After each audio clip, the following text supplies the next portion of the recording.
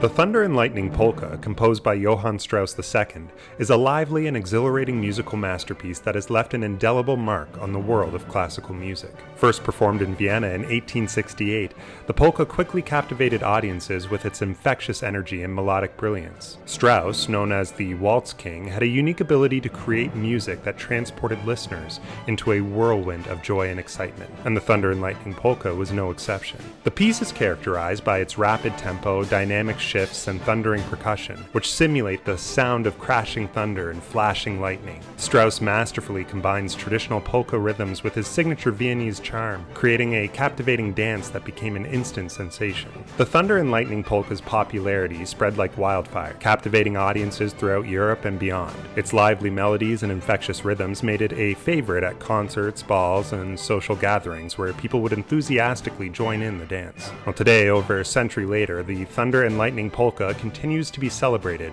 as one of Strauss's most iconic compositions. Its legacy lives on, not only as a testament to the composer's genius, but also as a symbol of the joy and exuberance that music can bring. So, as the thunder rumbles and the lightning flashes, let the strains of the Thunder and Lightning Polka transport you to a world of unbridled happiness and rhythmic enchantment, forever echoing the brilliance of Johann Strauss II.